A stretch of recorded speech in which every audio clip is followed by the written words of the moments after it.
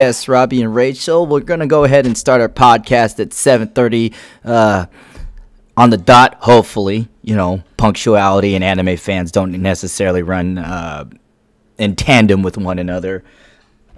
But please get yourself acquainted. We're just gonna be chatting here, and we'll see. We'll see what surfaces. But yeah, we're live. But I like to call this. It's the moment of time before the camera hits I like record. to call this. It's the moment of time before the Pre-show. Yeah, the pre-show. And if you hit refresh, you will see we are hosting now. Okay. Oh wait, I forgot. Haha! There we go. Aha. So, a side benefit is, since we're moving to Tuesdays, Anthony... That was me. That was me. Anthony is free on those days, meaning he could run OBS. So, all I have to do is host. That's good. I mean, it's good to be able to just focus on the thing that you want to focus on. Mm-hmm. And Anthony's a lot better. I mean, I have rudimentary knowledge of how to get around, but he's the specialist. I don't get all the cool. Bonus stats when doing the skill.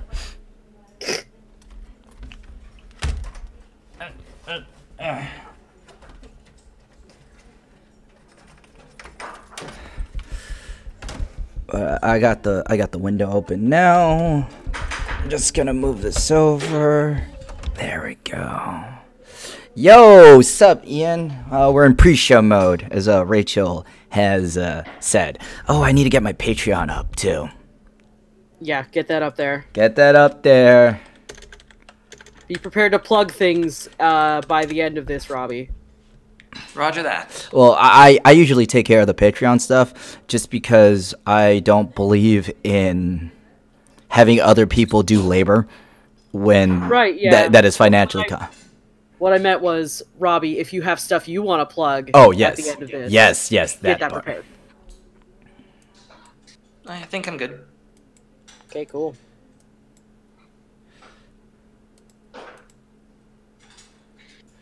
But, I mean, the great thing about the current tier of Patreon, the current amount of money we're making on Patreon, is that it's paying off the domain hosting for the CWF email accounts. Oh, fantastic. Which, yeah, and it's not an absorbent amount of money, but we didn't do this to make an absorbent amount of money. No, we mostly did this to continue doing the thing we're doing. Well, it was also to continue doing the thing we're doing. That is a good way of saying it. All right, I got the list of patrons up, so we will be taken care of. The fact that we have patrons, period, is a blessing. Yeah, how many do we have now? We have 7. That's yo, hey, that's about 6 more than I expected. That is more, yeah, I know. Actually, it's 6 of them are just 6 other accounts made by me at the $1 pledge. Sup, Ian? Again, Ian's in the chat. And obviously, Ian, feel free to chime in on the episode. He did watch it from home, so it's great. But oh man, we gotta talk about the story today of naming the Queen City show. Oh boy, yeah. I like how every time we have a new show, I pitch a name, you think it's fucking fantastic, and then somebody else comes up with a way better name. Yeah. Immediately, right after you say, "Oh yeah, we're going with that." No wait, no. Well, to be fair though, your name set the direction. Oh yeah, no, like it's all important like conversation. It's just I just find that funny as a pattern that it keeps happening. I was set on it until Bryce came and just smashed everything. That's what happens. What happens? At first, I thought about naming it like queen size, but I was like, this isn't a mattress.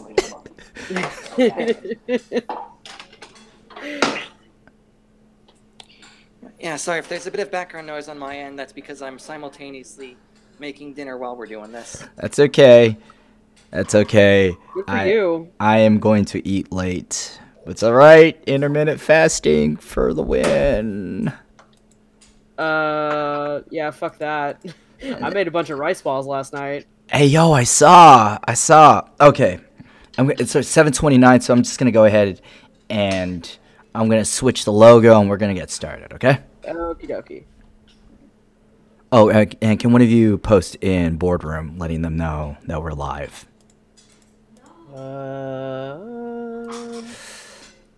The Facebook boardroom? Or the general chat? The general chat. Yeah, okay. All right. Hello, ladies and gentlemen and everyone in between. My name is Gerardo Paz, and welcome to a special Tuesday episode of CWF Back Stage Pass. I first want to start off with an announcement. Due to scheduling conflicts, we will now be moving CWF Back Stage Pass to Tuesdays, which, if you think about it, kind of works out in our favor, given most weekends are run till Monday, or Mondays we're very tired, or 3-day weekends. So this will allow us to have a more consistent schedule. So, mark your calendars. The first and third Tuesday of every month, hopefully, if we all, as the planets align, we will be hosting our episodes. Now, today is a very special episode, as we have a new and returning guest on the show. So, why don't you introduce yourselves? Who goes first? I think that's you, since you spoke first. Oh, shit, yeah, okay. Hello, this is Rachel. I was on a previous episode. I'm in CWF. I'm Pikachu Libre and Heather Mason and a couple of other people that we don't really talk about. I am also a wrestling announcer in my free time, and that's pretty much the deal with Rachel. Yeah, always good to have you back. Rachel's always been a staple in the CWF community, especially one of our very first female competitors, which that club has grown to by 5 people now? Something like that. At least regular competitors, anyway. Yeah. Hey, yo, we welcome everybody. We love variety in the CWF, so we will take. The doors are open. Yeah, precisely. And now our new competitor, not new to the CWF, but new to Backstage Pass, but not new to podcasting with us. Why don't you introduce yourself to the team? Hey there, I'm Robbie. Those of you who've been watching CWF will probably recognize me as the Cyclist of Justice, Moomin Rider. But more pressingly, we'll be talking about my recent showing as Giovanni at Sac Anime. I've been in the CWF for a number of years at this point. I've done quite a few characters, aside from those two, Trunks, Phil Nye, and a few one-shots. Yeah. And fun fact, Robbie was the person with us for the Quality Goods podcast, which we recorded a few weeks ago, right before Fanime. So, his song and dance has been shared, but we'll definitely go over it again. Now, once again, as any good episode of Backstage Pass is, we will always, well, not always, we highly encourage, I think that's the better term, highly encourage comments and questions posted in our chat, which we like to call the Green Room. If you want to contribute to the conversation or ask us something, please write your question here and we'll be sure to read them over the air. With that said, let's go ahead and answer last episode's question. Rachel, did you hear the question last time? I am so behind. Okay, so really that's okay. That's okay. I think it's a good question. What is your favorite type of heel? That's a good question. Robbie, do you want to start off? Ooh, alright, so I guess I'm gonna go a little further than just, wrestling heels and talk about villainous characters in general, because it's the same kind of concept that you can bring, to and from wrestling and to any other form of media. There's two kinds of villains that I particularly enjoy. There's the kind that believes that what they are doing is right, the kind that, thinks that they are doing what is important, even if other people consider them evil, which is all well and good. We see plenty of that. But honestly, I really like the kind that just embraces being evil every now and then. So evil for the sake of evil. Because it's fun. So like Joker? Not necessarily Joker. Joker Okay. is more antagonizing Batman because, he is insane and evil. But Wait. I'm thinking more Dio? Icon from Order of the Stick. Yes, Dio as well. Dio Brando. Icon Okay. and Dio.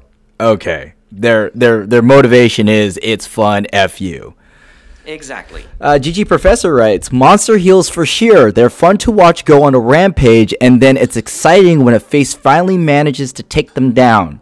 Monster heels, for those who haven't heard of the term, are villainous wrestlers that are booked incredibly strong and dangerous. So like Kane when he first came out, or when Big Show first debuted, where they just destroy people and seem invincible.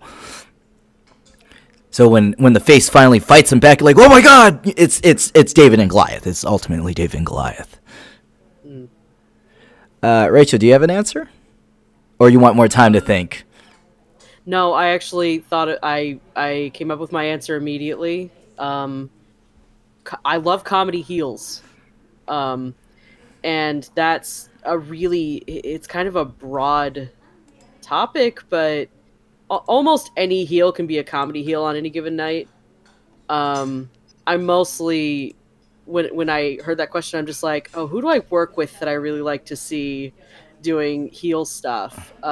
There's a couple of guys from Oregon, 4 Minutes of Heat, in particular that I'm thinking of right now. Ricky Gibson, Eddie Pearl, and Billy Pearl. I don't think they're together necessarily. I think Eddie and Ricky are still doing the 4 Minutes of Heat thing, but just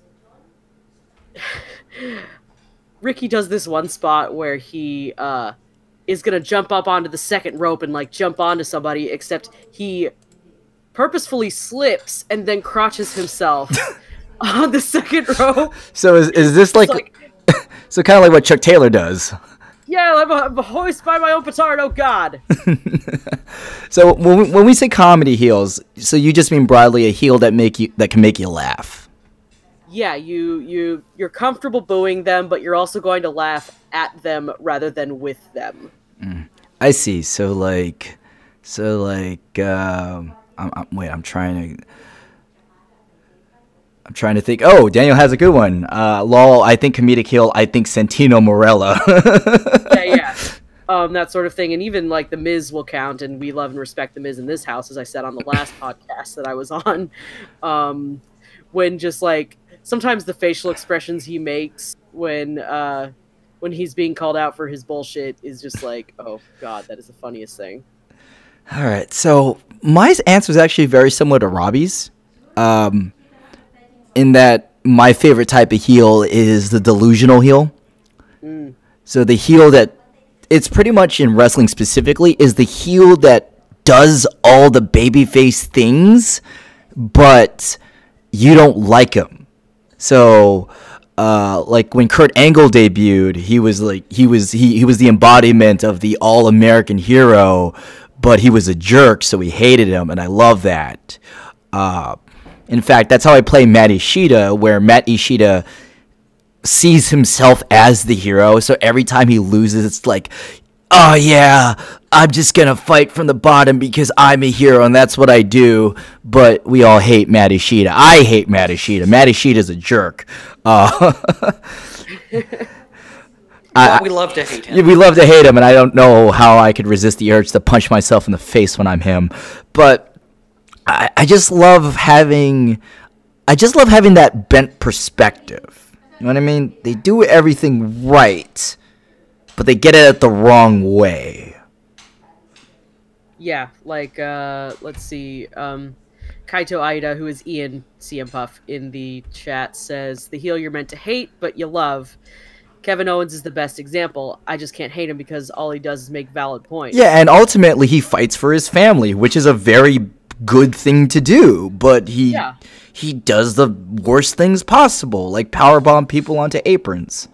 Exactly. It's like, oh, you're making a good point, but I hate the way that you're making it. That's classic wrestling training 101. We agree with what you say, but we hate how you said it.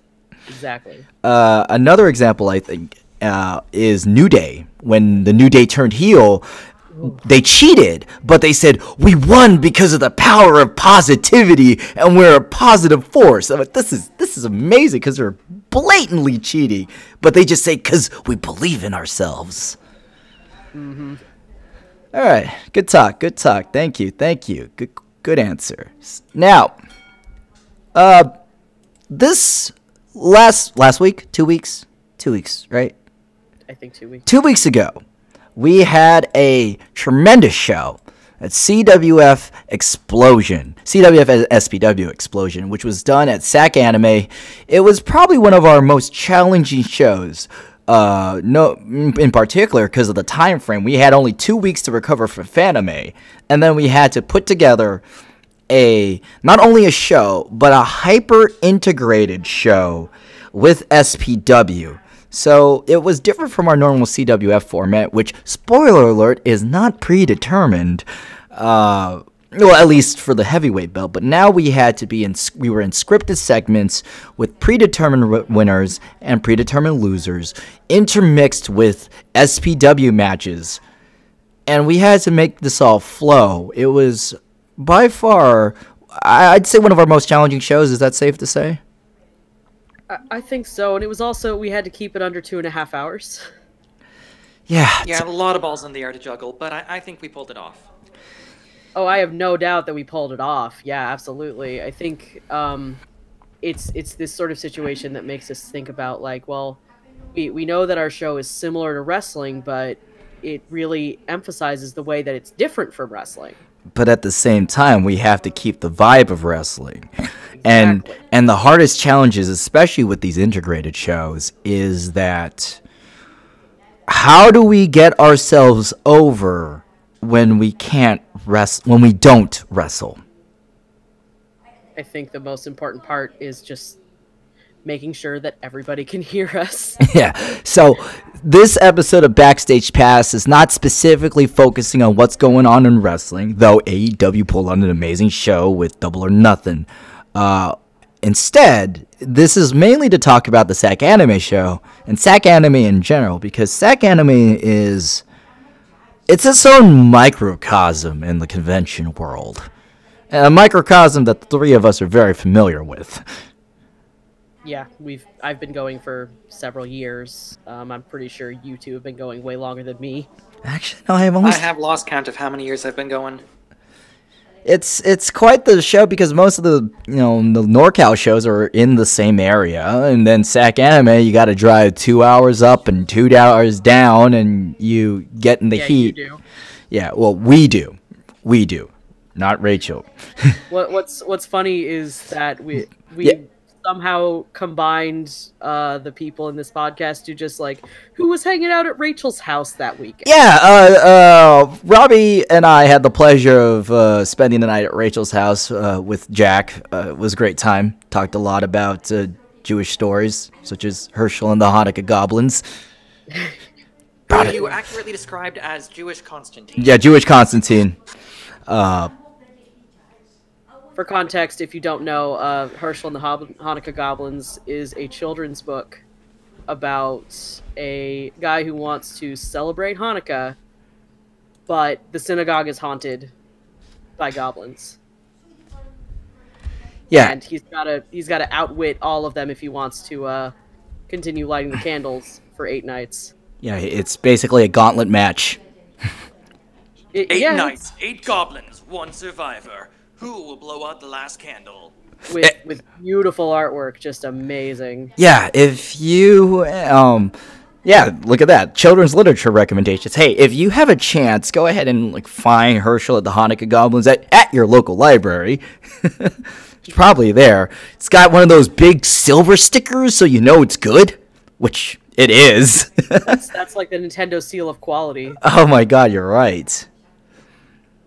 But I mean, Robbie and I can't really complain about the drive, because Rachel, you make that drive down for us for all our shows every other time. So this is kind of like the shoes on the other foot. Yeah, I've been making towns for a little bit, so, a 2-hour drive is not so bad every now and then.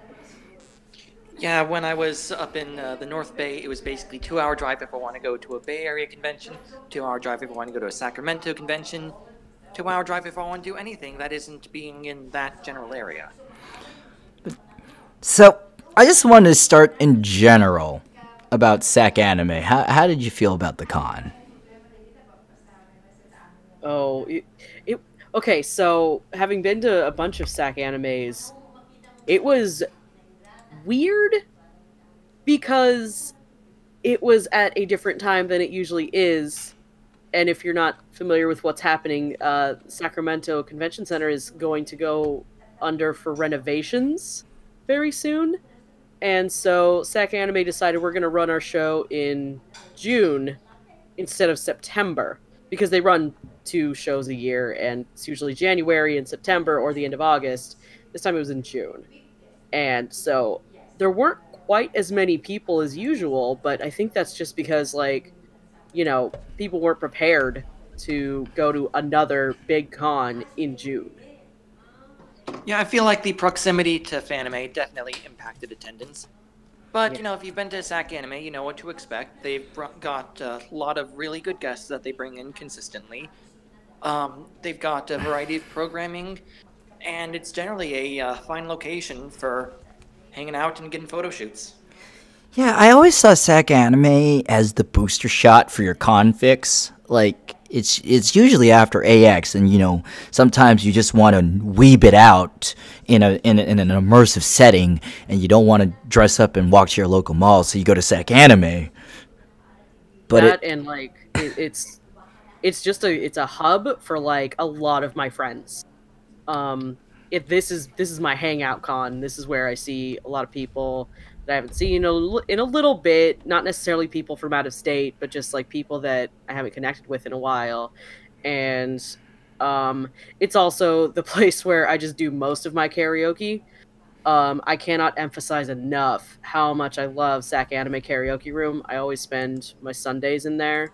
The team that runs it is amazing, and it's just such a great vibe, because you could be doing and I'll give an example. There's this guy who didn't know the song very well, was sort of pronouncing everything very phonetically, and was entirely off beat, and everybody in that room was like, yeah, yeah, just cheering for him and clapping. It's just the best. Sac Anime's karaoke room is run very well. It was my first time seeing it this year, but I really liked how they didn't settle on generic blue background text scrolling. Some of them the more popular ones had full-on videos, like actual karaoke. And I should add, if you go there often enough, they'll remember you, and if you've got a favorite song, they might throw a little bit of flair on the background video for one of them. One of my big showstoppers at anime karaoke is always Okusenmon, and they put little animations of Okusenmon, and that just made me really happy. I just really enjoyed doing the Poke Rap at karaoke. Mm-hmm. Speaking of karaoke, this is just a little road story. Robbie was very generous enough to drive myself and Jericho up to Sac Anime, up and down. And Robbie's way of keeping himself entertained is that he has a karaoke challenge CD, which is a CD full with, by consensus, one of the more difficult songs in karaoke, like One Week, or it's the end of the world as we know it. The end of feel fine. Yes. So this is basically Robbie's hyperbolic time chamber of karaoke music, is his car. I have to experience that someday. That sounds amazing. I feel like Robbie's karaoke CD is like the karaoke aerobics. Okay, now here comes a fast song, and now here's a slow song, and now here's a ballad talkie song. You get here's rockapella. Yeah, rockapella. You get the full karaoke spectrum. That seems appropriate, given Robbie that you run a gong show panel at a lot of cons you go to. Yeah, I mean, the CD is basically the songs that are the most irresistible for singing along with. Well, yeah. Bet you weren't expect. I've also got Queen's greatest hits, but as we all know, any CD left in a car long enough will eventually become Queen's greatest hits. It's true. Yep. This is how we're gonna open the podcast, talking about Herschel and the Hanukkah Goblins, along with karaoke. Yes, this is and why. Good Omens reference. Good Omens. This is why you subscribe to the CWF network. Anyway, let's go ahead and talk about the show again. Probably our most challenging show, which had a lot of us doing things out of our comfort level. And for those of you at home who haven't watched the show, please do. It is on the CWF network. Go to our Twitch page, click videos, and watch CWF Sac Anime. It's probably our best show, just in fact of the audio quality alone. Audio is way better this episode. You can actually hear us. It's worth it just for yeah. Now, Robbie and Rachel, you two had a special grudge match. Can you? Oh, did we ever? Can you cue people in what happened and your thoughts going into it, especially after the last Sac Anime when it started? Because this is really all Rachel's story, so I think she should take it. Okay, I'll start.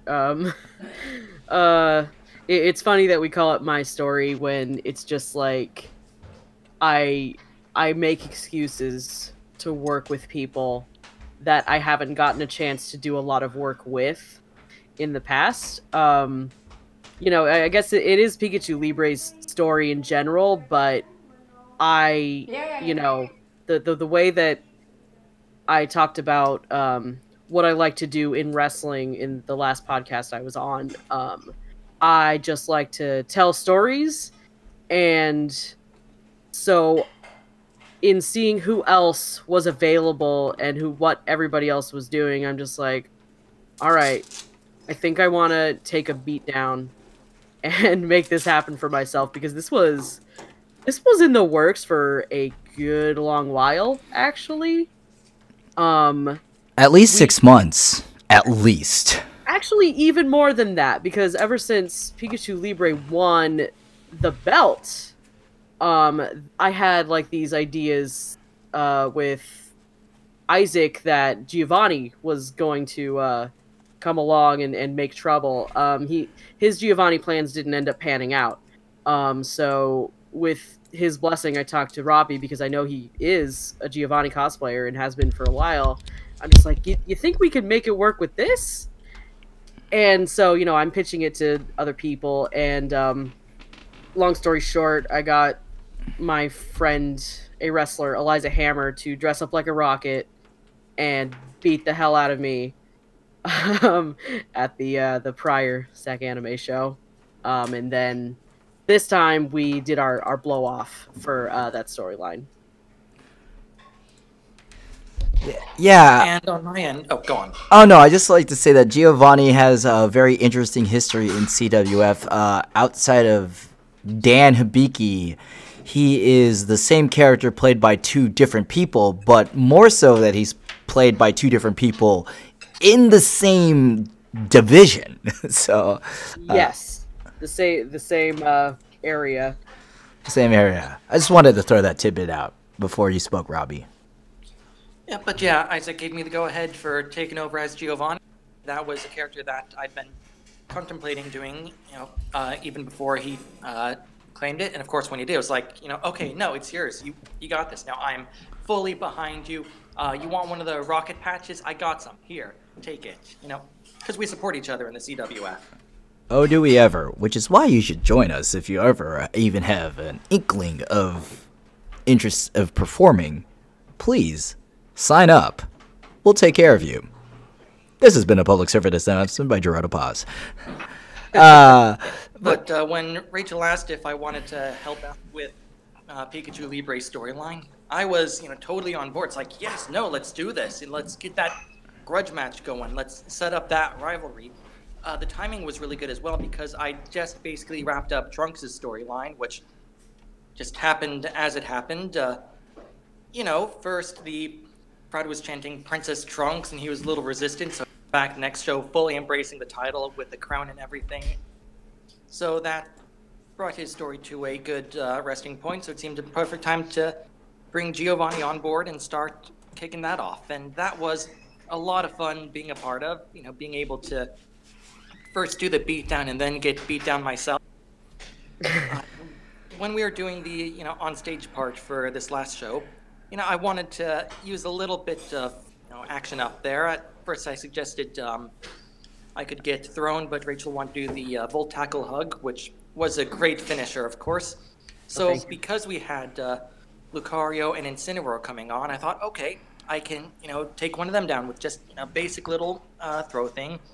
And Mark was totally willing to take the bump, and he did a fantastic job, you know, selling it and going with it. And it just added a lot more to, you know, the danger threat that Giovanni presented when he was up there. It's like, yeah, outnumbered, but still, 1 down, 2 to go, right before the finish, and just that, you know, Volt Tackle Hug was fantastic. And as I was falling, I thought, well, I've practiced catching myself for some falls, but if I really want to sell this, I should probably just land on my face. The floor is soft enough. Let's do this. Mind you, that all took place in about 2 seconds. So yeah, I landed on my face, and it was awesome. Yeah, It looked really good. It looked really good. Like That's because it was real. that was a wrestler quality bump. I'm just gotta say, like, to flop like that. Like, I could flop like that standing, but I put my hand up, and it's very subtle. You didn't, and you didn't get hurt. So, A+. It's true.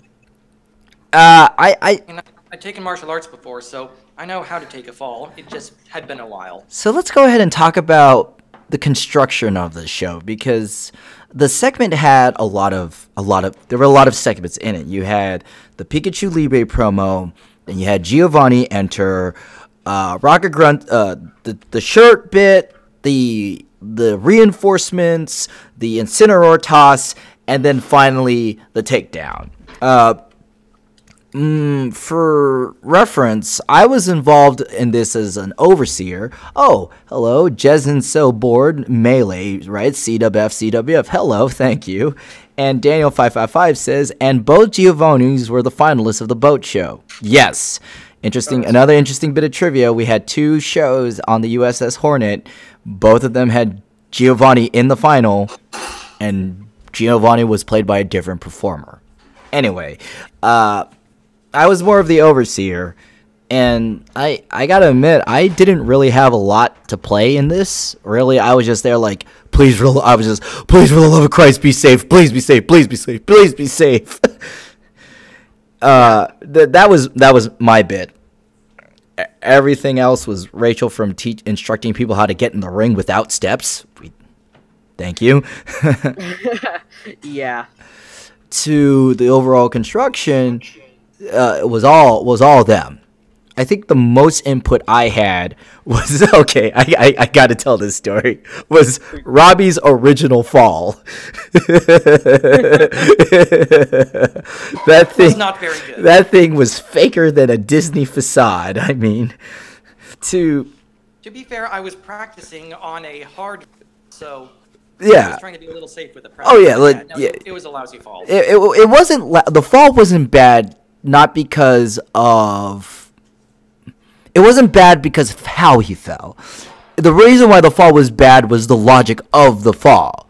Because Robbie had it where he would, you know, fall down on his knees and then wait a bit. And originally he would just fall and land perfectly spread eagle. And I looked at it like, nobody falls like that! Nobody falls like that. Come on, bro.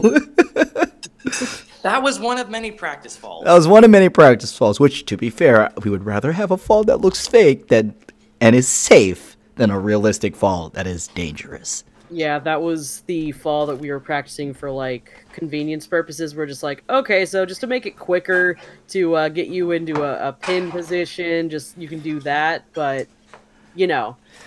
which was then I came in for like, why don't you fall forward? That way Pikachu can move your dead weight over, which really shows how knocked out you are. Yeah.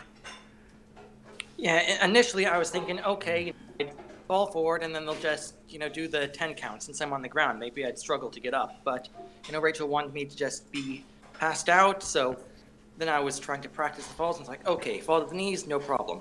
Fall to the floor, crap, this floor is hard. So I was trying some different things, flopping to the side, falling back. But in the end, we were going to go with, just trying to catch myself a little bit as I wasn't trying to make it look fake but still safe. And in the end, yeah, like I said, face plant. Soft floors made it possible. Yeah, I like to tell people it's, a ring is not as soft as you'd think for bumping, for people who have to keep doing it over and over again, but it is better than a floor. Way better. Oh, infinitely so. Way better. Just people watching wrestling really underestimate the dangers of a classic back bump. Just a simple flat back bump. And how, when you do a lot of them, it just racks up on your body, like the damage. Yeah, and can you believe they're still not giving them healthcare in the biggest company that exists in wrestling? Hey, we talked about this a few episodes, too. Yep, it stinks. And they still don't have it. Unfortunately, AEW doesn't have it either, outside of like a few select wrestlers.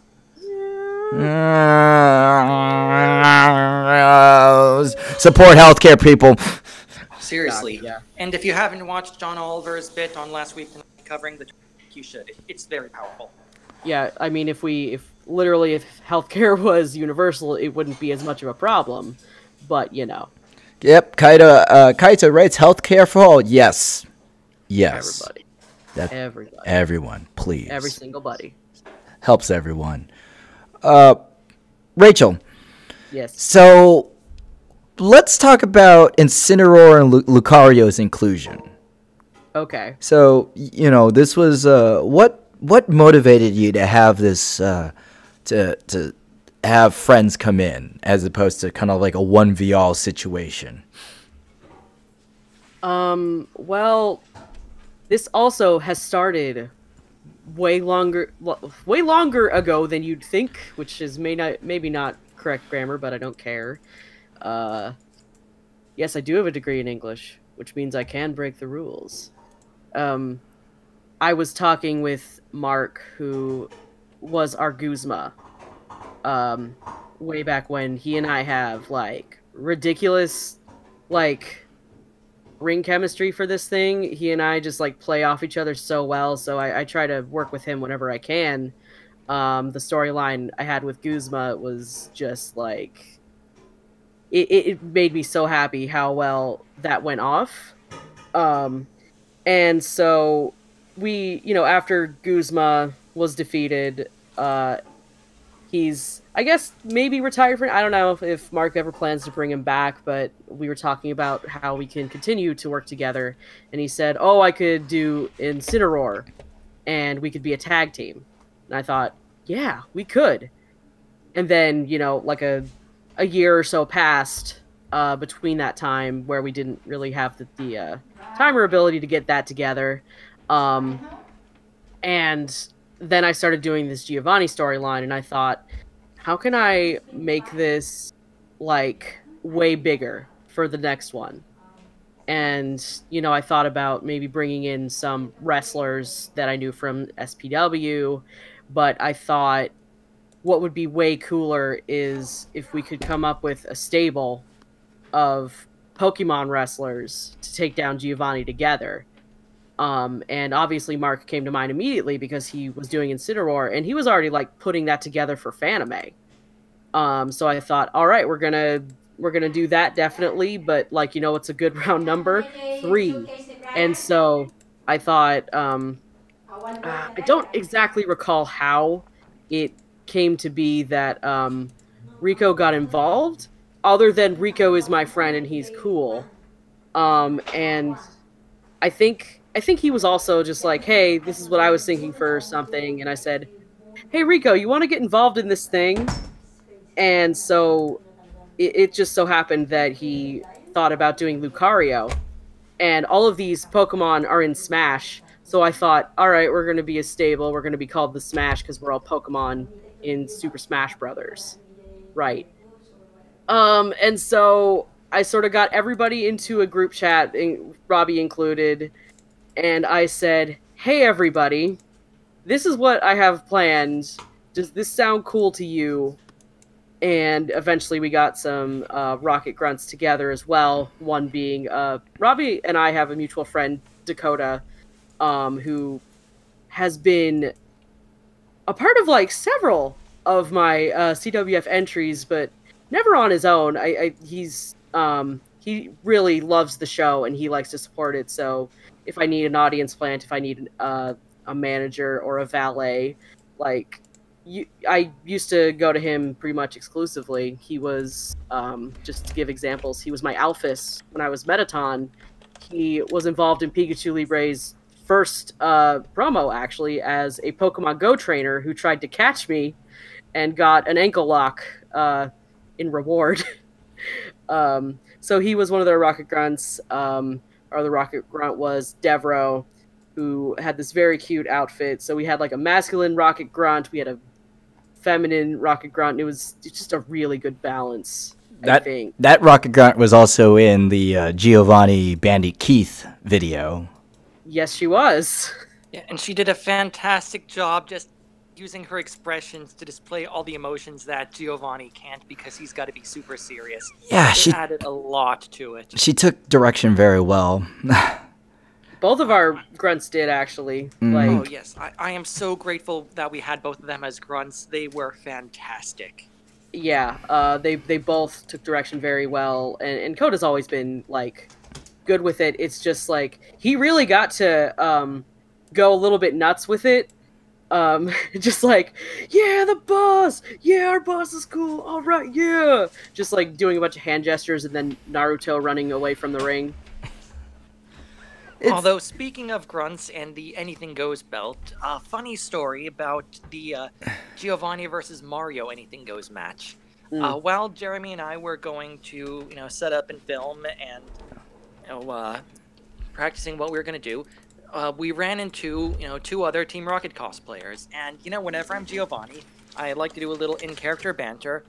Just something like, Agents, have you caught that blasted Pikachu yet? No? Well, then get back to work. I don't pay you to stand around. And, these guys were totally playing along. They were having a lot of fun with it. And I said, all right, what's your grunt number? And he gave me this incredibly long, complicated number code. And it's like, all right, 9-7, you said. I know. Well, you're 9-8 now. You just got demoted. Okay, I explained that we were about to film a video if they wanted to, help out and just kind of flank me and be, my backup grunts. And they were totally in for that, and you only see them for like a second, but they were standing behind me the entire time, just arms crossed, nodding seriously, as I was, going through the bit. So that was a fortuitous thing, but really good timing that worked out quite nicely. And if you guys are watching this at any point, thank you once again for being there at just the right time. Also, for anybody watching this, please, if you haven't, go to our Facebook page and click the video tab, because the saga of the Anything Goes title has continued to Sac Anime. Yeah, I feel like we need to do better at advertising that, because everybody comes up with the most hilarious stuff for it. And the videos are usually just pretty short. You can consume them in a pretty short amount of time, and you get to see interactions that you wouldn't normally see just from a logistics standpoint in CWF. Everyone's just so goddamn creative with it. And I still definitely want to see a compilation showing the journey through each convention. Yeah, Anthony says he's working on that. Fantastic. Fantastic. But I do agree. The videos have actually been getting a surprisingly good, like a high number of people reached. So people are watching them. And if you haven't, please do so. I think, yeah, Sac Anime has managed to sustain the level of crazy that Fanime has had. There's even a mini time travel storyline. Of course. Yeah, we have Giovanni versus Mario in a Pokemon battle. Shaggy using his detective skills against Bandit Keith. Trunks cheating with time travel. And Matishita with one of the very few recorded wins of his career. All of those were so much fun to do. I think the biggest challenge was just to find different parts of the convention to shoot at, just because we didn't want it to look like it was in the same spot. Yeah. Oh, should we tell them about the cursed attempts at doing the Giovanni versus Bandit Keith videos? Oh, Please do. I Yeah. wasn't witness to a lot of this because I was watching everybody's stuff in the game room. Alright, so as we were trying to film those, there was just something going wrong every now and then that would make us, have to reshoot. Like at one point, just minor things like a flub put line. on Bandit Keith's sunglasses, but he accidentally drops them, so we have to try that again. We're blocking the doorway or people walk right past us, but the most hilarious one was when we were filming and we were doing a good job, we were getting a nice video, and then this random guy comes out of the gaming hall and he goes, "Hey, Bandit Keith, if you're such a champion, then why did Joey beat you?" And we're just kind of standing there like, do we go with this or do we cut? Yeah, so we hear, "Hey, Bandit Keith." We hear that. And I was like, okay, whatever. No.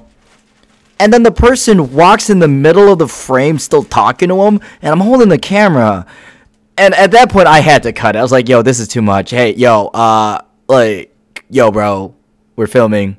Get your bit in now. Sorry if I sound like a jerk. Because it was a really good take. It was a really good take. It was, but the end result was still also very good. Yeah, at that point, we moved on to the collectible card game room, and that's the banner. Appropriately enough, since that's where Bandit Keith emerged from. Well, we had to move because they were doing a tournament in the traditional games room, and we had to move all of our shit. And I'm just like, hey, everyone's like, hey, everybody, sorry, we kind of have to move our stuff now. Also, shout-outs to Rachel, because she made the wonderful Anything Goes belt. Oh, thank you. And it looks fantastic. Oh, thank you. I'm really proud of how it turned out. Like, I didn't set out to make, like, something that looks like it was from Banjo-Kazooie, but it ended up being like that, and I'm just like, yeah, you know what? Banjo-Kazooie. And I'm not saying that this caused Nintendo to add Banjo-Kazooie to Smash, but I'm saying I may have spoken part of it into existence. By the way, you know what this interesting side benefit of the Anything Goes belt was? We learned that it looked really good on Shaggy. It looks really good with Shaggy. Kaito Ida, Ian says, Banjo-Kazooie for CWF Tag Champs. Just you wait, Ian. Just you wait. Magwest? Maybe Magwest. Well, I don't know. I don't know if we're bringing the tag belts to Magwest, so, it's all up to the tag champs. I don't think we need to, but I do want the Anything Goes title at MagWest. A 24-hour con with that much space? Yes. Oh, absolutely. I forgot it was 24 hours. Yes. Oh man, that's gonna be fun. We're just gonna be playing Channel A, like playing games together, filming all these videos. We may have like more than we had for Sac Anime just from the amount of like free time we'll have. Sac Anime had 6, which is pretty good. Pretty good. No, wait, 7. 7, okay. Anyway, I was just, Jack is in the room at the moment, just sort of chilling, but we're planning a Banjo-Kazooie cosplay because why the hell not? We don't do enough couples cosplays, and we're just thinking about like, well, maybe we could be a tag team. Maybe we could at some point. We'll keep it on the back burner.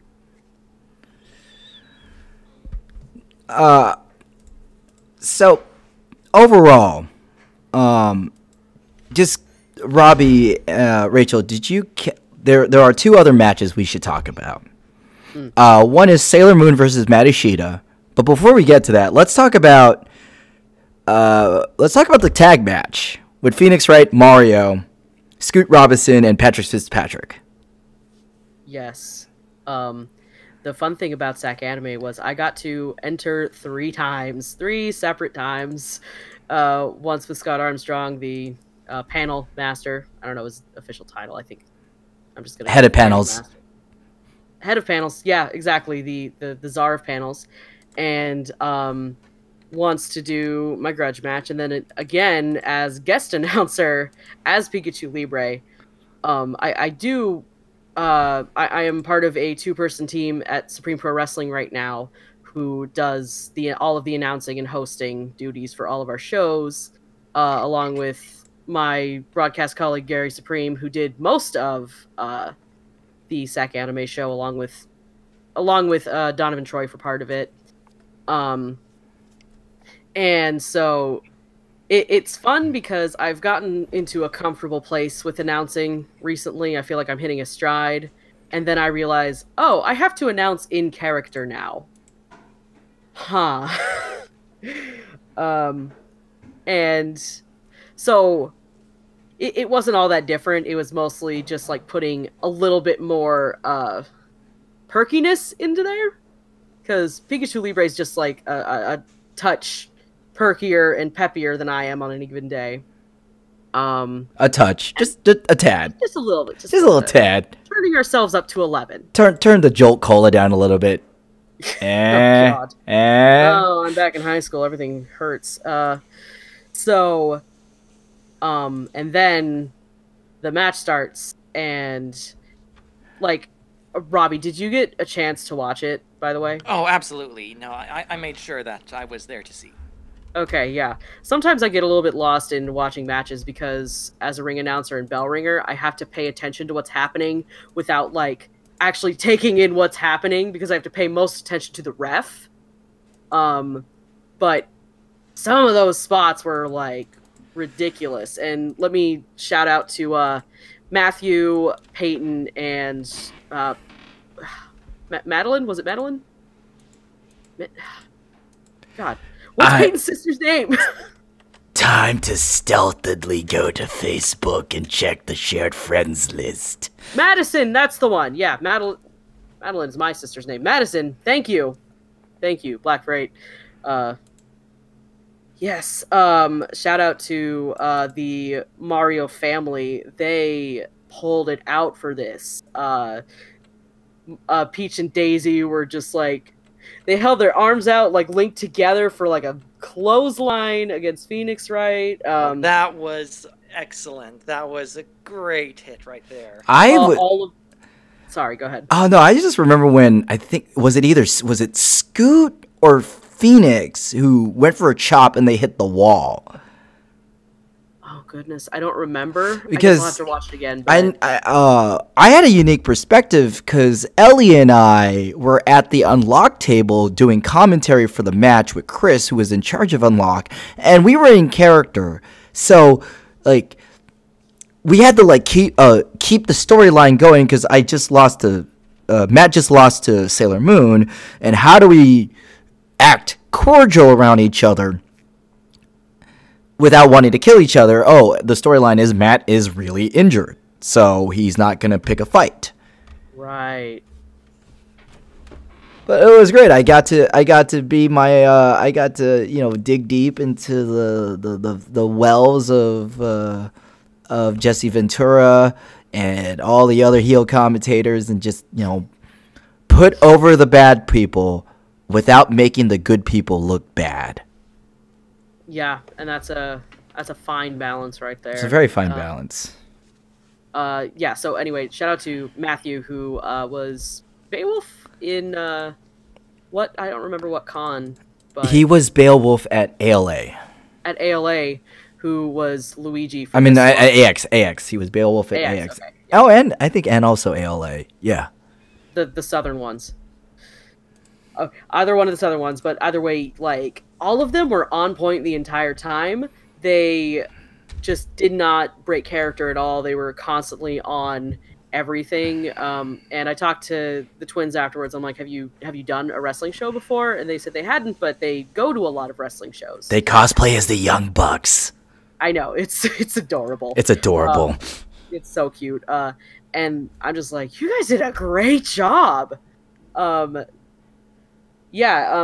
Managing a wrestler is a bigger job than a lot of people think about, because you have to constantly be on your game or it doesn't work. And all three of them like banged it out for that. And, we can't talk about this match without talking about the incredible amount of work rate that Jeremy and Alex put in addition to Patrick's and Scooch, which there was a lot more continuous wrestling because it was tornado tag before they had a tag match. So, each one of them could sit out a little bit, but this time they were always wrestling and it was crazy. Jeremy did a power bomb. He did a freaking power bomb. Yeah, he did that. To be fair, Alex is not a heavy person, but like that still takes a lot of work to do as well as he did. And of course, we can't ignore Skeletor. Oh my god. All right, do we spill the behind-the-scenes secrets there, or leave it a mystery? People talk about La Parka, so let's go ahead. I think this is too great a story. This is too good of a story. Yeah, so one of our announcers and hosts for the CWF segments was Tommy Wrestling. Ryan. Tommy Wiseau, played by Ryan. Thank you for the quick clap. I just think Ryan is so hilarious all the time as Tommy, and so. Oh my gosh! Before you continue, I loved. Yes, go ahead. I loved how he was the ring announcer as Tommy, so he would say instead of one fall, he said one faint. Yes, he asked me that beforehand. He's just like, "What if I said it as one faint?" And I'm like, "It's brilliant. That's what I think." And he gets so in character, and it is just the best. He is the best. And I say that about a lot of people. So, I think. Speaking of long-term plans, this is some we pulled some Keikaku Dori level shit with this one. Okay. Yeah. This one had been in the works for a while. This one has been in the works where Daniel, who plays Skeletor, was requested to be at Sac Anime, and he had Sac Anime in the books, right? However, the Kingdom Hearts concert was playing in his area the same weekend, and he was torn. And we all said, "You don't say no to Kingdom Hearts musicals. You go to that shit. You go to that. You go to that shit, and you never let go. You go. Grab it like the Keyblade. Follow your heart." Mm. The whole point was we all told him CWFs, they will always be there. That thing is once in a lifetime, probably. Yeah, Jack just pointed out it's may your heart be your guiding key. No, that's so sweet. Yeah, that's nice. I don't. By the way, I don't know what the fuck happened, but like in the course of maybe a year, I became a Kingdom Hearts weirdo, which I did. I barely played it as a teen, and then suddenly I'm 27 years old. Kingdom Hearts 3 is coming out. Jax is like, "Hey, I'm gonna play Kingdom Hearts. You should watch." And I'm like, "You know what? Yeah." And now suddenly Aqua is my mom. Hey, that's how I got Jill into Yakuza. I'm like, "Hey, Zero, here, Zero's up. Why don't you come and watch?" But Daniel knew he couldn't make it, fortunately, before Fanime. So nobody really knows who's in the Skeletor outfit. So Daniel handpicked Ryan because Ryan matches Daniel the most physically. And he left the Skeletor outfit. So while Daniel was in Los Angeles listening to some of the greatest video game musics ever made, Ryan is doing his best to fit himself into the Skeletor outfit, which we all didn't know if he could fit it or not until the day of. Yeah, speaking of, we probably should have had him try it on before then, but yeah, it all worked out. Yeah, oh look, Hikaru. What? I didn't even know. LOL or LOL. How did you not know? How did you not know? Trish! Really? God. You were there. You were literally there. What a riff. Oh, I love you so much, Trish. Christ. That was literally, if this was an anime, this is that's the faceplant line. Remember faceplants? Doesn't happen in modern anime, but it did. No, yeah, face falls is what we used to call Face them. falls. And the giant sweat drops. Oh yeah, it would Nobody no. goes chibi anymore either. Oh no. See, Trisha would have the sweat drop. We would face fall. Yes. Oh yeah, then she'd like bonk her own head. She's like, Yeah. I'm so silly. Oh yeah, that little the soft palms tap they do while they scratch the back of their head like Tee-hee. Teehee. Teehee. Anyway, what the fuck were we talking about? The About Ryan Right, being Skeletor. Skeletor. Yeah, so... Sorry, go ahead. So in the lead up to the match, I was talking to some of my friends who were in the audience. I was actually talking to Devereaux's boyfriend, and they both love CWF. They'd been in the audience for so many shows, and I mean, they are fans of so many different characters. But of course, they were waiting for Skeletor because they are big fans. So he was asking me, hey, so what matches are coming up next? And I say, okay, well, we got Sailor Moon versus Matt Ishida right now, then we got some more wrestling, and then we got Phoenix Wright versus Mario. And he goes, oh, so no Skeletor? I never said that. So foreshadowed it there. But, not to mention Ryan, as Tommy Wiseau says, unfortunately Skeletor cannot make it. And in the world of wrestling, unless someone is actually legitimately injured, when you say someone won't show up, they're gonna show up. Absolutely. Absolutely. So-and-so is... The Miz is barred at ringside. You're just saying, The Miz will be at ringside. Oh, Daniel in the chat says, heck, even I didn't know exactly how Skeletor was going to be involved. Which is like... Yeah. So, in the middle of the match, Skeletor's theme song drops, which is bad to the bone. And the moment that song hits... a great bit of continuity in the CWS. The fans know, like, oh my god, it's Skeletor, which I'm always impressed by because a lot of the wrestlers, when they pick their theme songs, they pick something that's appropriate to them. Sailor Moon uses the Sailor Moon theme, and Pikachu Libre uses the Pokemon theme. But other wrestlers, when they use something not part of their IP, I'm always impressed when people still associate it with the wrestler. If you see them long enough, you start associating that song with the wrestler. Like, for the longest time, Scoot Robertson came out to Pour Some Sugar on Me by Def Leppard, and so whenever it comes on the radio, I'm just like, where's Scoot? Where is he? So, that's definitely, like, an association you just get as a wrestling fan. It's just like you suddenly get all these connections in your head. Yeah, so his theme drops, and everybody goes like, oh! And the crowd goes crazy, and Jeremy gets Irish whipped into a chair. What? And more surprisingly is that when Skeletor leaves, everybody still focuses on the match, and it's like goldfish memory, which I know, Robbie, was debunked by the Mythbusters, but please let me have this. I wasn't gonna say it. That's a thing I was surprised at, is like people go fucking rabid for Skeletor, and I don't blame them because Daniel's very talented and he's very funny as Skeletor, but like he got in, he did his stuff, he failed at doing the thing he was maybe intending to do. Not typical like, Skeletor fashion, just saying. In storyline, he was trying to get Mario to get a leg up on this match, but it ended up backfiring, so he says, away, and then leaves. And the only thing Daniel says, foiled again. The only thing that's missing is if Skeletor went to the hard cam, grabbed his collar, and went, you know that collar pull, like the Rodney Dangerfield. And then the match continued, and everyone just accepted, like, okay, Skeletor is done with his thing. Let's move on. Yeah, and that wasn't the only run-in. We had Lashada Decree doing interference. That's right. Yes. Lashada played heel. You know that she's heel because she was friends with Maddie Shida.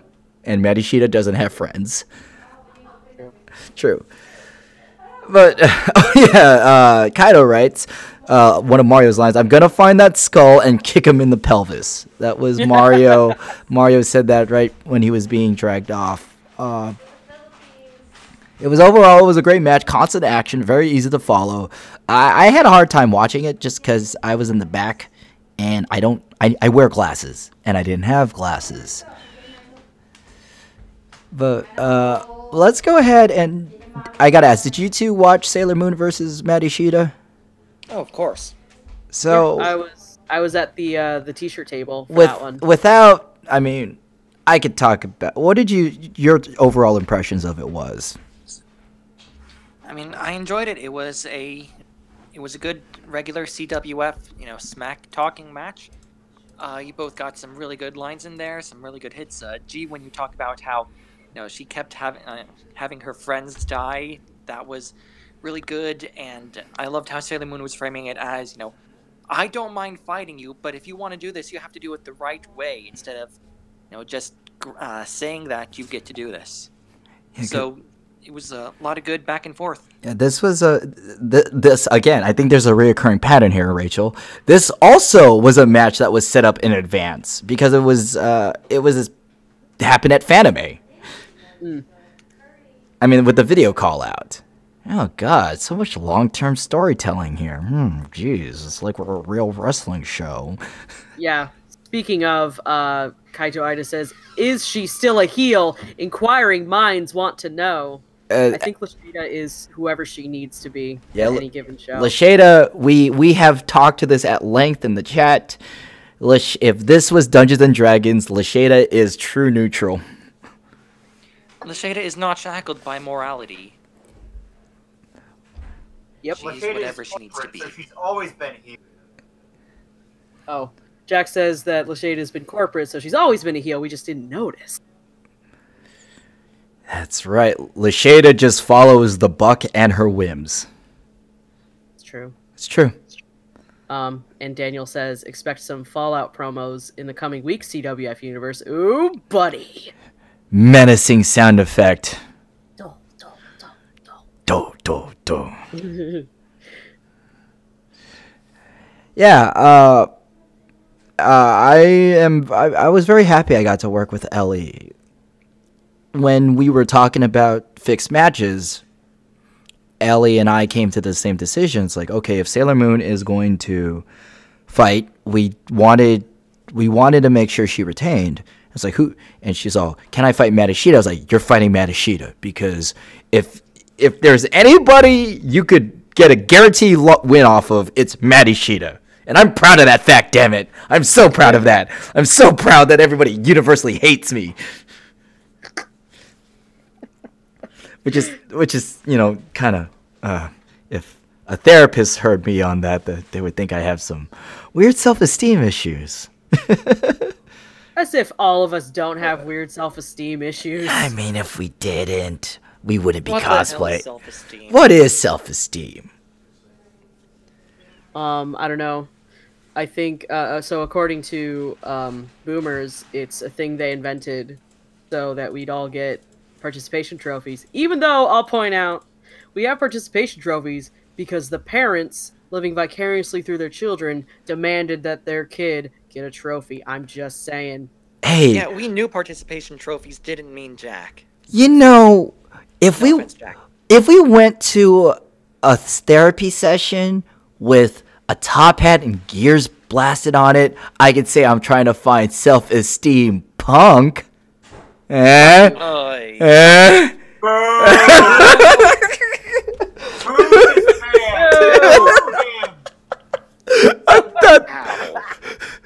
thought that was good. God damn it. Go sit in the corner and think about what you've done. You're getting booed in the chat, too. I'm getting... Wow, everyone hates me even when I'm out of character. Just thanks, guys. Thanks. It's a talent of yours, I suppose. It's I suppose. But yeah, that match also had some physical elements because we had a full segment with me ramming Sailor Moon into the turnbuckle, choking her, and then I get shoved and I eat a clothesline where I take a flat back bump. Yeah. Yeah. Which Ellie delivered beautifully. Ellie's also been training, in pro wrestling. So, props to her. She's still training now. She's been every week she posts a new progress update about how far she's come along, and she's making some great progress. And I know this because I didn't get hurt by her. And in the world of wrestling, that is all you need.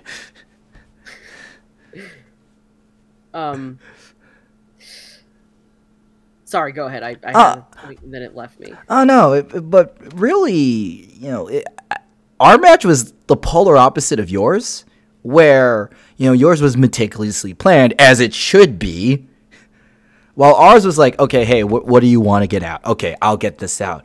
And Ellie really wanted to talk about, the storyline was about who deserves what, and deserving opportunity.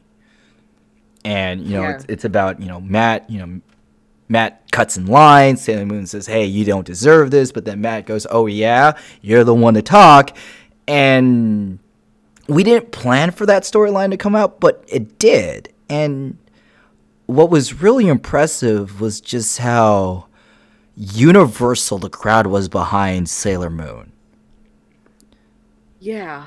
The Sac Anime crowd is not necessarily, just people who are there to see CWF, because we're with SPW. A lot of them are just like, yeah, we're here to see SPW. And then there's some overlap between them. But, there's a tendency in pretty much any indie wrestling shows. There's people who want to cheer the heels and boo the faces.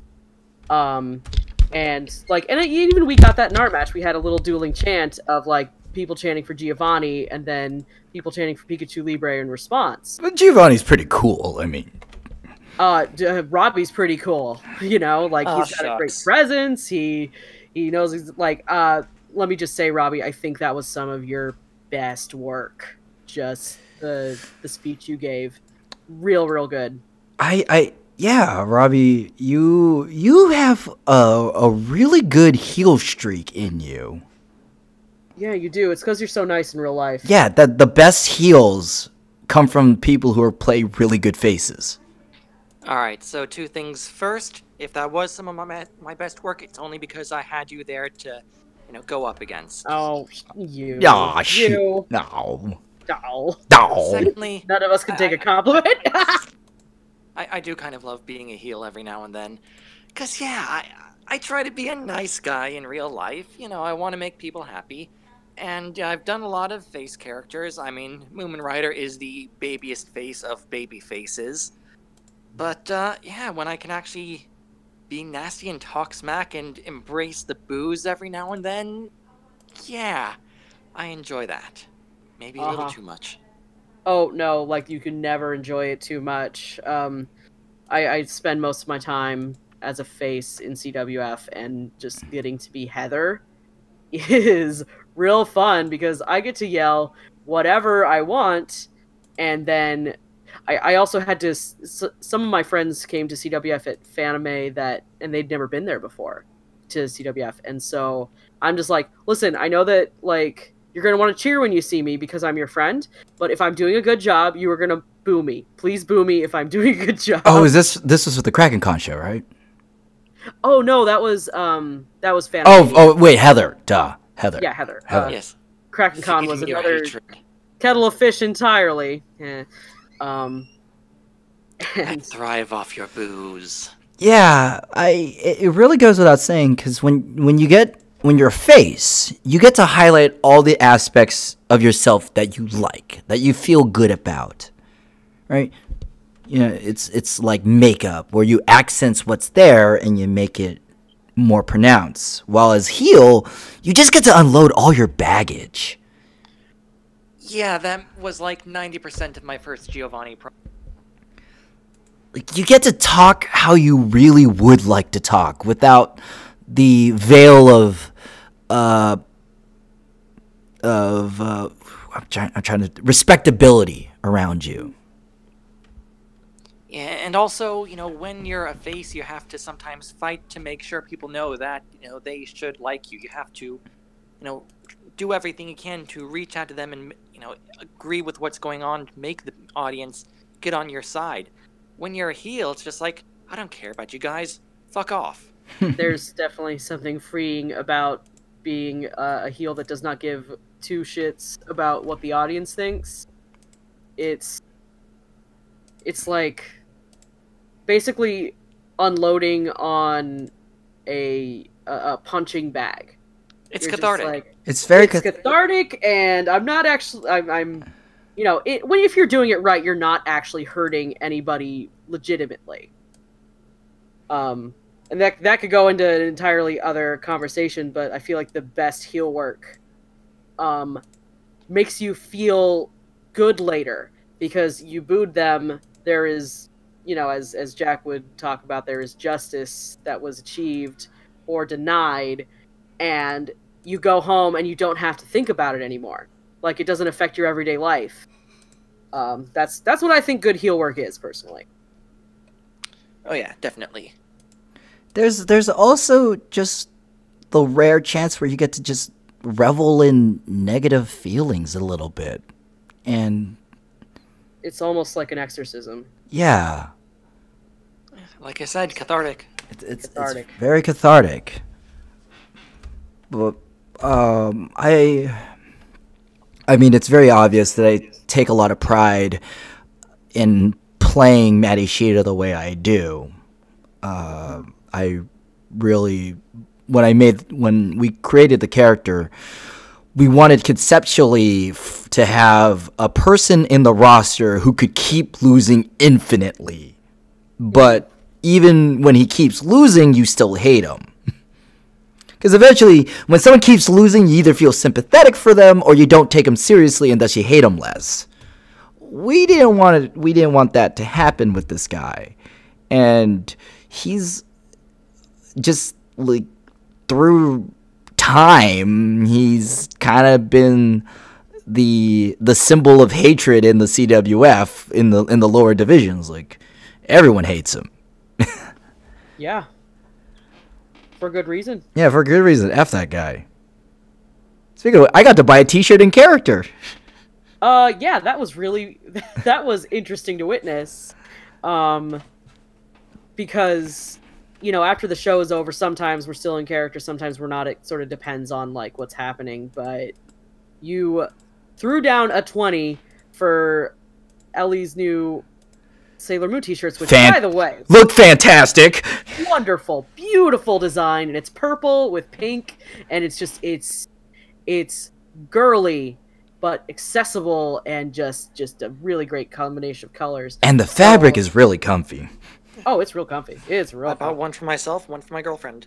There you go. Anyway, so and then Sailor Moon says, "Are you paying for one of my t-shirts right now?" And then I'm just like, "Oh." And you just had this expression on your face that was just like, "You got me." I'm not going to admit that you got me. I'm just going to let this 20 do the talking. I was also selling my ribs the entire time. Yeah, that's true. Because, you know, Matt got hit by a magically infused clothesline. He's not gonna like no-sell it. Well, that was my philosophy. But yeah, that was my thing. That was my take. Glad to hear your opinions on it, too.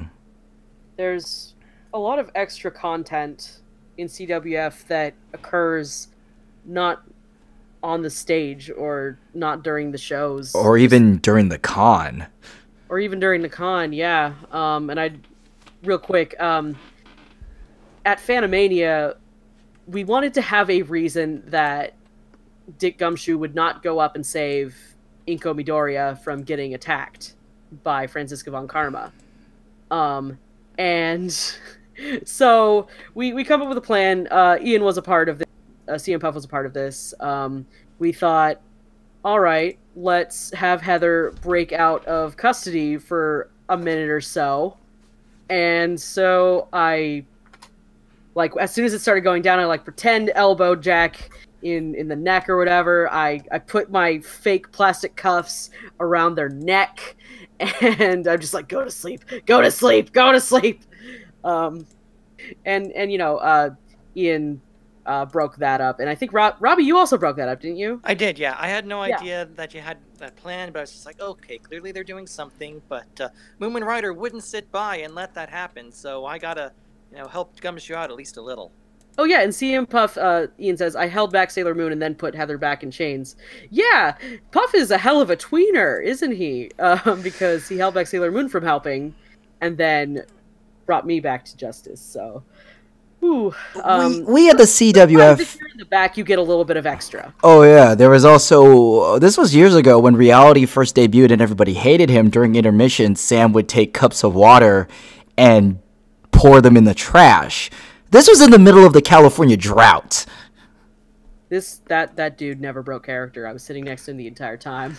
But we at the CWF, we really believe in, since we can't fall back on wrestling, we had to make sure that everything at least makes sense internally in our world. Like, why doesn't All Might stop Franziska Von Karma? Why does Matt Ishida... why does he get clothesline? How does Pikachu Libre, fend off being outnumbered when she was taken out the first time? And these little puzzles we have to ask ourselves, because when somebody asks these questions, you could tell, because everybody would have a train of thought and somebody goes, wait, why doesn't this happen? And then the conversation goes, oh shit. Think about that. And I wanted to speak a little bit on physicality in the CWF just real quick. If you're listening to this and you've never been in the CWF, physicality is never required of you. It's not even encouraged. It's, if that's a thing you want to do in your storyline, you talk about it, you clear it with G, and then you try and make it happen as safely as possible. But as safely, I am a huge stickler for safety. Yes, no, before Jack and I did the attack of Heather on Dick, we had to submit a video of, like, this is what's gonna happen, this is what it looks like, hey Jack, are you okay? Actually, I'm fine. Just to make sure that, like, we can attempt this safely in a way that will work with the audience. Yeah, we're not trained wrestlers or even stage... most of us are not trained wrestlers. Most of us aren't trained wrestlers or even relevantly trained in stage combat. And, something as small as the act of grabbing someone's hand forcefully can lead to bad things happening. And, we want to make sure we're all okay. Because... Yeah. Our strength isn't in us doing crazy physical stuff. Our strength is working characters. Yeah, we tell stories, and there are so many ways to get around storylines without doing anything necessarily physical. And I want people to know that, like, don't think that you can't do well in CWF if you don't want to do physical stuff. Sac Anime is a very special exception because of the ring, and we utilize the ring to its advantage, but most of the time, if you could hold a microphone and you could talk, you could perform. Exactly. Yeah, really, that last Sac Anime show was the most physical any of our shows have gotten. Yeah, from the percentage of segments to physical activity, that's definitely the most. Because I think in every CWF act we did at that show, at least someone was, getting thrown or taken a bump. Mark fell, you fell, I fell. And then there was Ellie, Mario Phoenix, Ellie hit the turnbuckle. Yeah. But just, from an accessibility standpoint, I want people to know that, like, if you can't do physical stuff, like, you don't have to. And there are so many promos that were killer. Like, they created the biggest pops, and they had no physical activity whatsoever. Oh, absolutely. And, it's... We accept all ability levels and, whatever you want to do, like, you could probably make it work without, physical activity. As long as you're honest to yourself. As long as you're honest with yourself, honest with us, and safe. Yes. Be safe. Love of God, be safe. Yes. I think this is an important point to address. Was surprised to get it in the podcast, but I welcome it. Just because we get a lot of questions like that, like, hey, I don't know how to wrestle, or I'm not a physically active person. Can I still join you? And we really wanted to say that out in the ether, because since our material is all mostly in kayfabe, we don't have many opportunities to say this out loud and sincerely, that you know, as Rachel said, you don't need to do a lot physically. Yeah. And again, that's like one thing that is difficult about Sac Anime, is that it's not as accessible as our other shows. You can't ramp a ring. And so if somebody happened to use a wheelchair and wanted to participate, like, it wouldn't, like, we would have to come up with something to get around that, because you can't put a ramp up to a ring. It just wouldn't work. That also requires taking down the ropes too. Yeah, exactly. Like, it would be a problem, is what I'm saying. It is. And yeah, that was a conversation we're talking about. Like, wrestling is, I mean, by its nature, it's very difficult for those that are not, what's the right term to use? Able-bodied. Thank you. I that was in my brain. I didn't know.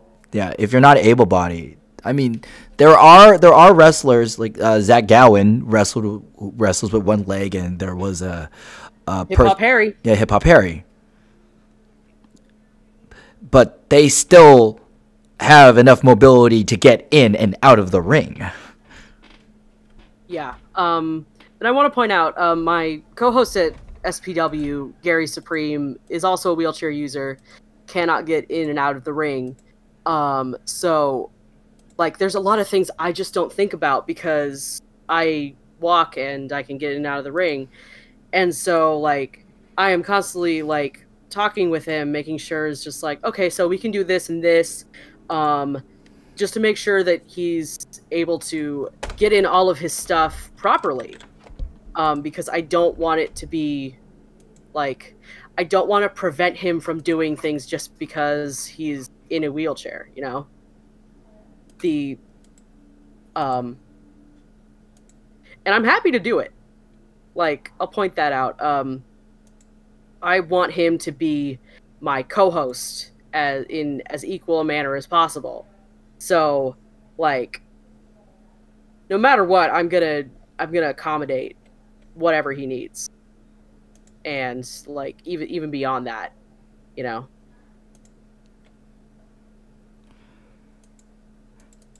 Yeah, man, this conversation took a different turn, but I'm happy. It's important stuff. Yeah, it's very important stuff. I mean, at the end of the day, we are an anime panel. And inclusivity is definitely important to, I'd say, all of us. Mm-hmm. That's another quick thing I wanted to say. Like, I'm super glad that we've started saying at the beginning of our shows, like, no hate speech. Not for our competitors and not for the audience. Because that has always been our internal policy. Because if you use hate speech in CWF, you don't come back. You don't come back. And so day one, I put no hate speech. Exactly. Every single time that I've participated in CWF, no hate speech is first and foremost the biggest rule. And I think extending that to our audience is important. I think wrestling shows should have, like, a code of conduct for their fans, just to make sure that everybody feels safe and protected. Because I know we're throwing each other around, but, like, the fans should not feel in danger. Yeah. Now, that doesn't, when we say no hate speech, that doesn't mean you can't be impolite. You could act like a jerk, you could be impolite, you could boo the faces, you could tell people they suck. That's wrestling, but there's a line you don't cross. And that's kind of what I was getting on before, is just like, the good heel work doesn't make you feel bad after you've left the wrestling show.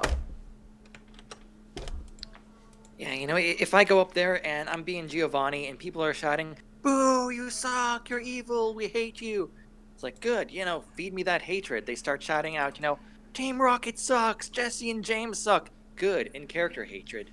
But then if someone was, Boo, Robbie, your writing stinks! Yeah. How dare you? Robbie, you can't make a D&D character to save your life! Boo! You won't say that to my face, you son of a bitch! ooh, I cut a little deep there. Yeah, but no, like, no, it's good. Once you start using slurs, it's just like everyone feels icky afterwards. Yeah, slurs are bringing in the actual person. Yeah, or bringing in the actual person. Kayfabe. Yeah. Kayfabe is important. Kayfabe is a shield. It's great. It gives us this whole new realm of stuff to make fun of someone. I don't need to make fun of Ellie. I can make fun of Sailor Moon. And it's great. Ellie doesn't get hurt. Sailor Moon does. And Sailor Moon's not real. Unfortunately. Damn. Oh, my heart. We really need her in this day and age. I know, right? I know. Yeah. But yeah, like, for a kind of example, I guess, so I make, no lies about this. My hair is definitely thinning. And, that is especially evident when I'm up there as Giovanni and I got my hair slicked back. So I figured there was a chance someone was going to call that out. And one person did. And that is, not attacking me as a person or my cosplay. It's just, there. Out something that, yeah, it's there. And it was just one person shouting, "Where's your hairline?" So it didn't catch on. But I was prepared if it did. I was ready to say something like, Pokemon came out 20 years ago. Some of us grew up. That's good. That's good, actually. That's good. And I've been apparently someone in a crowd once like called me fat or whatever, and it got shut down pretty quick because Isaac is usually quick to be like, you cut that shit out, or you leave. Shout out to Isaac, who's been keeping us safe physically and emotionally for a long time. Yeah, he. Just, yeah. He physically puts himself between people and our performers. He's our Papa Bear. Yeah. All the love to Isaac. Mm-hmm. But like, and I didn't hear it at the time. But if I ever did hear it, I've always got the "I'm shaped like a friend, bitch" line that I could use. Because guess what? Round is a shape and it's beautiful. This is true. That's the best shape to hug. That's what I'm fucking saying. I give great hugs. Not to say all shapes don't get hugged. Yes, no. Ah, man. Who here in Bro Booting, who here enjoys chanting? Yes, chanting. That's my friend. That's my friend James. Hi James. How's it going? When's the next Oh, hey, James. When's the next CWFG? We're coming down to the end of that. Yes. Let's go ahead and do that. We are coming down to the end, and I just closed my Patreon tab. I don't know why I did that. I am such an idiot. Well. No. You had a brain cloud. It's okay. CWF is very busy. We have a number of shows. Could you believe that we only had 3 in a year? I mean, that's what it used to be. 3. It used to be 3. 3. It used to be 3. And now we have a show coming up in, well, Anime Expo. Anime Expo. Anime Expo, the big one, the big reset show. Anime Expo, we're waiting to be put on the schedule, but we actually do have a time list, and that is, as I subtly look into my Google Calendar, I'm bad with dates. Anyone here bad with dates? Oh, I'm bad with everything. 6:30 on what? 6:30 p.m. JW Room, Thursday, July 4th. The most patriotic CWF ever. Actually, the most patriotic CWF date. USA. Yes, Daniel writes, the mighty Skeletor will defend the belt. Yeah. Which, yeah. See? Yeah. So Skeletor will be defending the belt at Anime Expo. It is going to be, for the first time in a long time, the CWF is moving out of its small room. So if you're listening to this podcast, please come. Please bring your friends. I know it's day 1. but we need all the bodies in there because it will make for a better show, and it will make AX want us to come back. Fill that room. Now, this episode also gets some Patreon shout-outs. Woo! Can I get a woo from... Yeah, woo! Thank you, patrons. Clap, clap, clap, clap, clap. Yes. For those who don't know, Cosplay Wrestling Federation has a Patreon, and we have several, I could say that because the number is more than 7, several generous people donating money to us. At the $5 mark or more, your name gets a special shout out at the end of our podcast. Well, toward the end. So let me get our list of patrons. I had it before. Yep. And I'll point out while you're doing that. Thank you. Like, we have the Patreon not like for profits or anything. We just want to keep doing the thing that we're doing. By giving us a little bit of your extra scratch, you can help us keep our websites running. You can help us get to more cons and just make sure that our upkeep is kept up. I don't want to go into the specifics of how much it costs, but a lot of the well, first off, all the competitors are paying out of pocket just to go to the cons, but a lot of the maintenance of the CWF, paying for merchandise, paying for production, domain hosting, paying for copyright and trademark, I've paid for that out of pocket. Now, this is not a sob story. These are all essential purposes, but while I'm not doing this to be rich, I'm trying to do this to be less broke. We're just trying to keep doing it. Yeah, just trying to keep doing it without starving. And the Patreon money has gone a long way to just keeping the general stuff up, which goes a long way. So, for our Patreons who've made this all possible, I'd like to give a shout out to Heather Ray, Jimmy Mai. Jimmy Mai was one of the people who proposed at the Sakura-Con show. Kaito, Ian, I see you. Thank you. Randon Gerns and Richard Cabling, thank you. That's right, $5 or more, we will read your name out at the Backstage Pass. And for $10 or more, we will read your name out during a show. Big ups to all our patrons. Thank you. Yay! Thank you guys so much. You help us make all this possible. Yes, Daniel, that's right. The pose for the cause. Now, let's also talk about another special show coming up. A show so special that we had a miniature discussion in the chat about 2 hours ago. What to name it? Mm-hmm. Very exciting, though. Very exciting. We are going to North Carolina in a con that's in the Queen City. Indeed it is.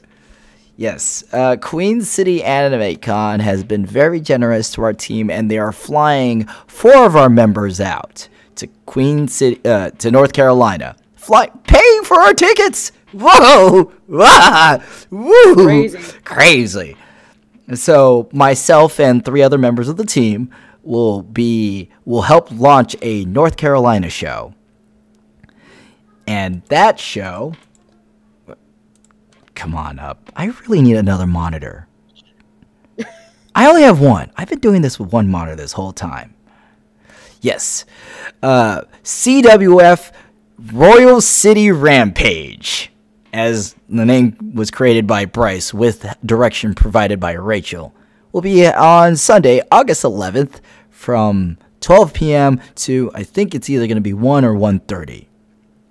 So this is going to be great. It's whenever we go into new cons for this stuff, it's always a dice roll, and it's an exciting dice roll. It's nerve-wracking and scary, but that's the challenge. It's a midday show. It's a midday. It's a midday show. We don't usually get midday shows for like entire weekend cons. Usually that's just for the one-day cons. I'm okay. I am okay with midday shows because that means we have a lot less pressure on us. Oh, yeah, I suppose. Mm-hmm. But yeah, that concludes this episode. Before I ask the question for next one, Rachel, is there anything you want to plug at the end? I just have Twitter. If you want to follow what I do for wrestling shows, go ahead and follow Rachel_Guts on Twitter. If you want to follow Pikachu Libre, follow at Pikachu Libre CWF and at Heather Mason CWF. And if you just want to follow my personal Twitter, that's at Not Your Guts. All right. And Robbie, anything you want to plug? So I've got a Twitter account for Moomin Rider, that is at Moomin Rider CWF. If you want to follow my personal Twitter account, search for Ryoga Rocket. That's typically the online name that I use. That's also my Facebook page, so cosplay page, so you can find that on Facebook. Aside from that, I just want to give a shout out to everyone who's listening, and thank you all for being here and for your support. Yes. And now, thank you, G, for having me on again. Of course. Oh, yes, that too. Yeah, thank you. This was a special Sac Anime episode. I really like talking about cons because I feel like there's not enough podcasts that just talk about cons from the ground level. So, yeah. Now, with that said, the next question for next episode, and unfortunately, I'm sorry, Rachel and Robbie, you won't be on. I mean, you might not be on to answer this, because I think it's a doozy. Okay. If you were to wrestle, describe your in-ring psychology. Okay, yeah. See, I've played Worldwide Wrestling RPG, so I've already got this. I got this. I'll just talk about it in the chat next time. That's right. To repeat, if you were to wrestle, assuming that, you're in your ideal physical shape, so you could do whatever you want to do, minus, triple backflip somersaults off the turn, stuff that's humanly possible in the ring. What would your... wrestle? I know it's humanly possible. Oh, hush. What would your ring psychology be? Anyway, that concludes our episode. Thank you for joining us for this hour and a half. It was a delightful opportunity, and we'll see you next time. Thank you for having us. See you later. Bye, everybody. See you later, CWF Universe. Love you. Bye.